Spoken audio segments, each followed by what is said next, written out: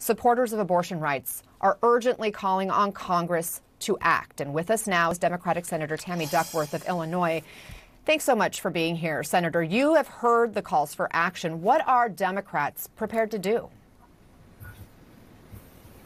Well, we are prepared to pass legislation, or at least put legislation on the floor that would enshrine a woman's right to a reproductive choice, that we are willing to put on the floor and hold people accountable. And, you need to vote on this, whether or not you think that women should be in control of their bodies. And I think that we should, codify Roe v. Wade into law, the right to access the privacy rights over your own body and your decision to what you want to do with your body.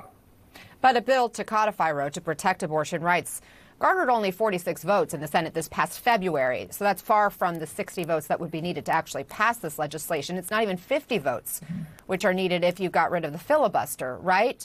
So, I mean, is this more than symbolic?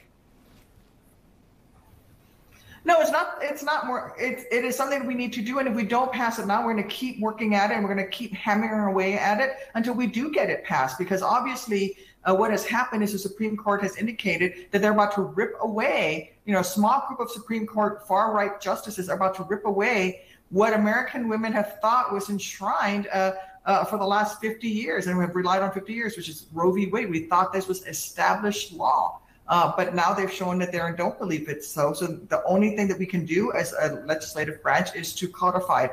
And we may not pass it on the first try, but we're going to keep trying until we do. Republicans who have been fighting to end up with a Supreme Court that might overturn Roe aren't exactly celebrating what is in this leaked draft opinion. Senator Mitch McConnell, for example, he wouldn't even answer questions about the contents of the leaked draft, only focusing on the leak itself. Listen. You need, it seems to me, excuse the lecture, to concentrate on what the news is today.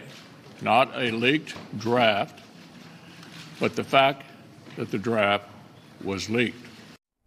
And that was the answer after he was pressed over and over again by Armani Raju to answer the question about, the contents of what was in this leaked draft. Why be so evasive on something they've openly been fighting for all along? Does it surprise you Republican lawmakers aren't celebrating this as a victory?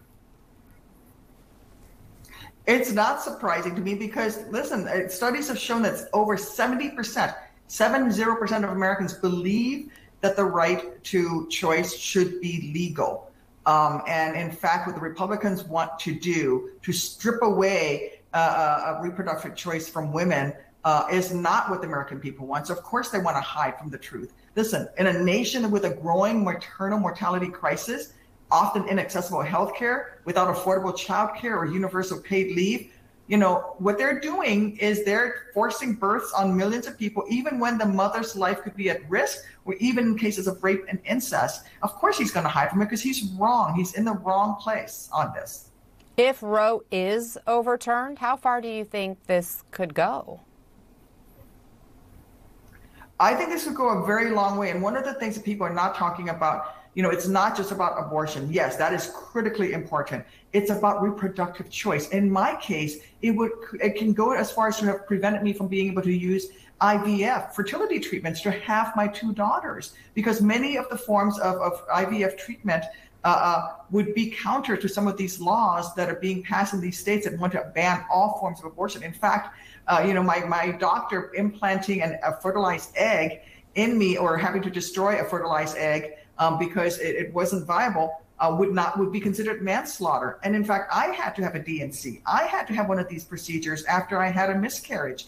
And I had to have it because I wanted to have a second baby so that I could have my rainbow baby. But I couldn't do that unless I had the D&C to make sure that I fully recovered from my miscarriage.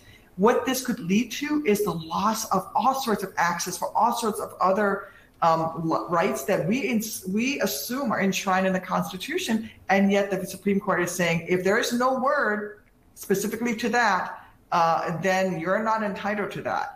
And it's really scary because I think about all the families that are trying to start families and won't be able to if these laws take effect.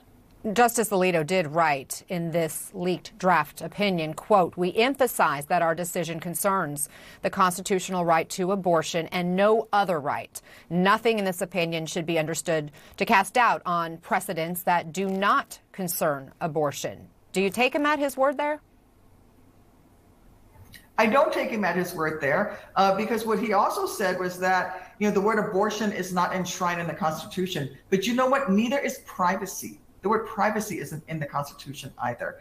The enumerative rights that he does mention in this brief talks about all of the other things that we assume are rights that we have that our founders never could even dream of. They couldn't dream of IVF, for example, and then certainly, in vitro fertilization isn't in the Constitution. This has great potential negative effects all across the country. But let's focus back here. We're talking about taking away the reproductive choice, the right to reproductive choice for women that we've relied on for 50 years, that was enshrined in law and Roe v. Wade. And by the way, some of these justices who are on this, who are agreeing to this draft, said that this was established law. Well, obviously they were not telling the truth when they came before the Senate asking for us to confirm them. Senator Duckworth, thank you very much for joining us today. I appreciate your time. Thank you.